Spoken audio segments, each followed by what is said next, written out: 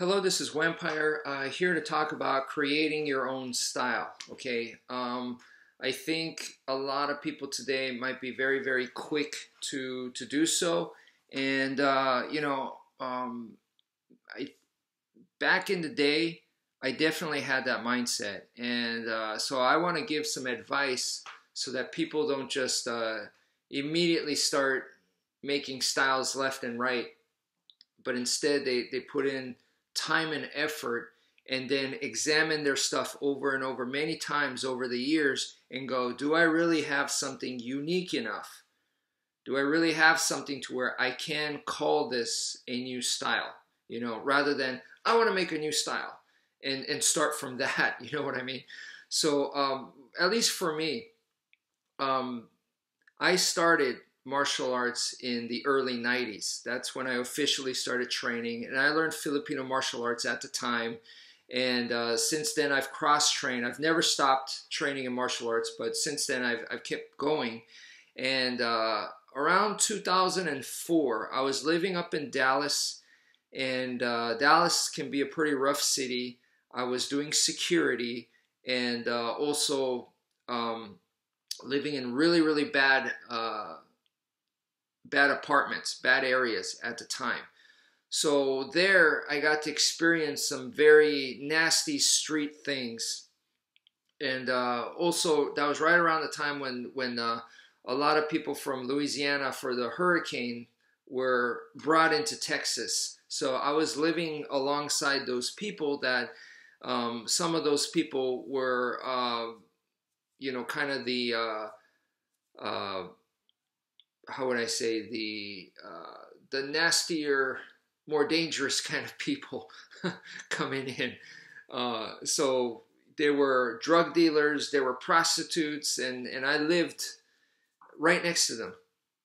And I had to encounter, and I did encounter them. And so there were some interesting situations that I had to deal with. But so at that point, I realized that my empty hand skills were not enough.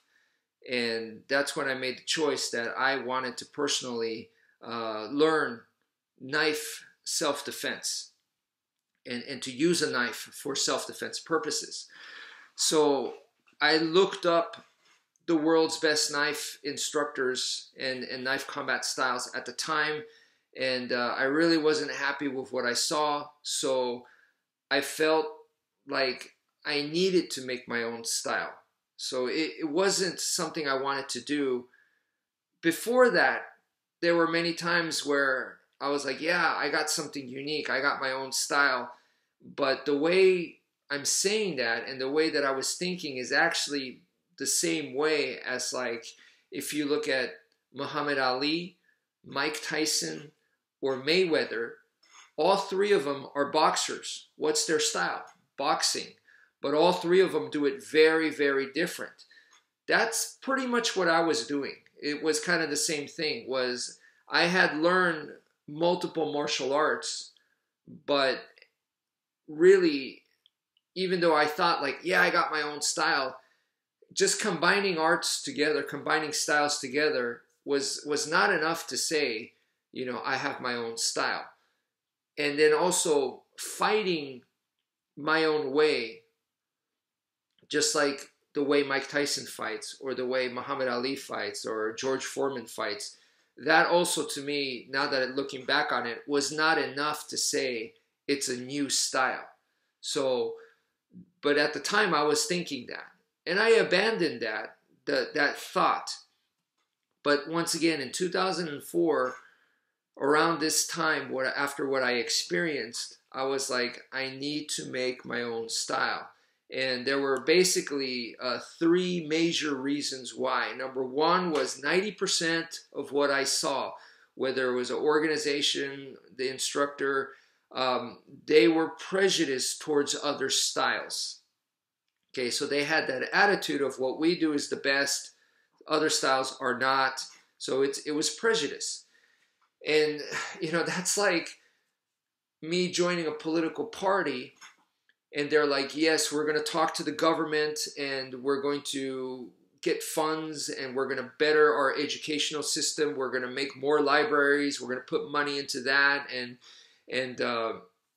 you know, improving the state's education. But we don't like black people. There's no way I'm going to join this political organization. If they're prejudiced and closed-minded like that, I don't care what it is they do, okay? I'm not going to be a part of that. So it's the same idea there to me. If you're prejudiced towards a certain style, all those people that practice that style, you're saying, yep, you're doing the wrong thing. You guys are all dumb. It's like that. And it's just like, there's no way that I'm going to wear the organization and be part of that and you know, represent that. I'm not going to represent that way of thinking. So if you're closed-minded like that and whatever, to me, that's an X. So now there's a lot of people that cross-train. So you could cross-train in Tai Chi, Praying Mantis Kung Fu, Wing Chun, and you know, Xing Yi and some other Chinese style, right? You could still be super prejudiced. You could still be like, well, if it's not a Chinese style, I don't like it. Or, you know, that's a Japanese style. No, they just borrowed from us. Or, you know, oh, that's sport. Sport is not real life. Or, you know what I mean? So it doesn't matter that you cross-train. You could still be very, very, very close-minded. So that's when I developed what I call three-dimensional cross-training. And this is something that when people say, oh yeah, I cross-train, I notice that even though people may say they cross-train, it's not exactly the same. Like on the other hand, you could have an MMA fighter and they say, yeah, I cross-train in Muay Thai, kickboxing, Brazilian Jiu-Jitsu, boxing, and wrestling. Okay, and they hate traditional martial arts and they think tactical martial arts is complete phony baloney.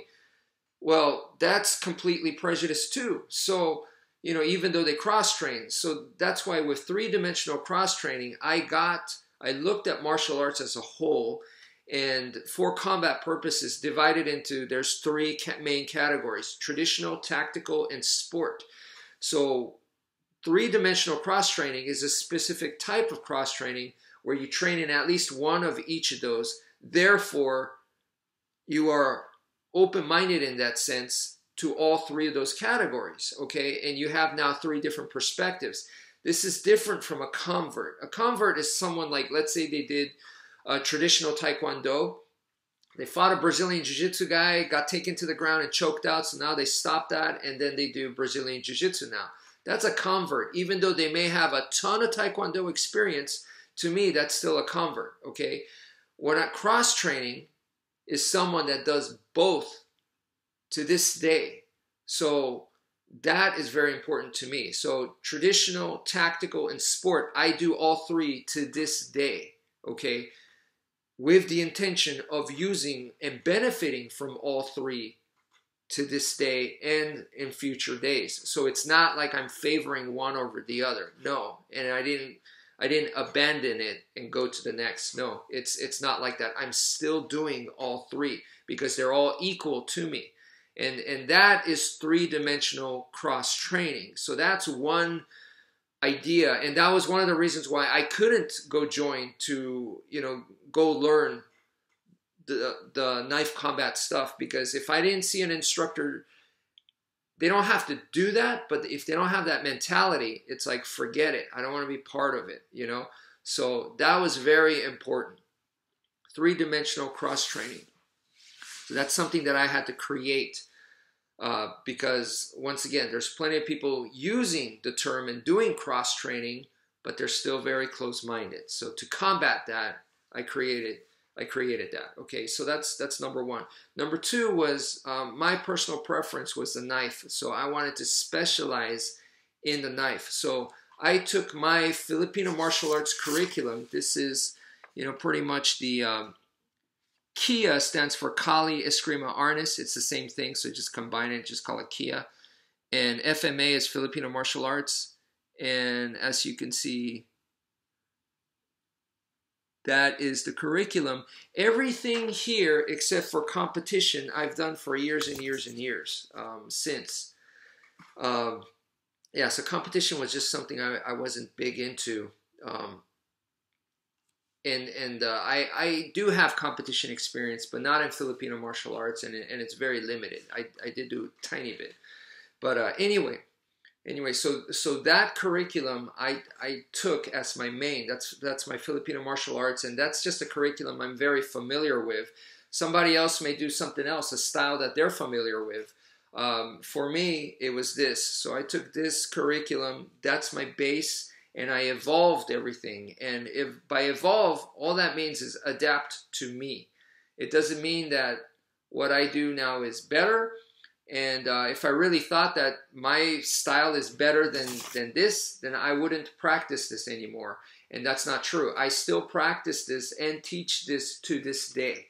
So, and I will continue to do so. So, and the reason is, you can see I put the word academic. So for me, this is academic. And I understand the difference between academic and application, and that they're two separate things. If you don't understand that, then when you watch, like, let's say a Kung Fu guy fight an MMA guy, and you're viewing it and you go, that doesn't look like Kung Fu. That's the typical response of someone that doesn't understand the difference between the two. A learning environment and a combat environment is 100% not the same. So therefore, it should not look the same. It's as simple as that. But once again, so me evolving it to my personal taste. So the original art that I chose was Filipino martial arts. You might pick something else. And then the way that I evolved it was for self-defense and to be using a knife. And at the time, specifically, it was a tactical folding knife. So I had to add stuff to this curriculum that was lacking in regards to a tactical folding knife. So, and carrying it and deploying it. And so I had to add stuff like that to this, because traditionally that's not in there. And so those are some of the things. And each one of these I evolved. Every single one of these things except for the competition part. I evolved big time.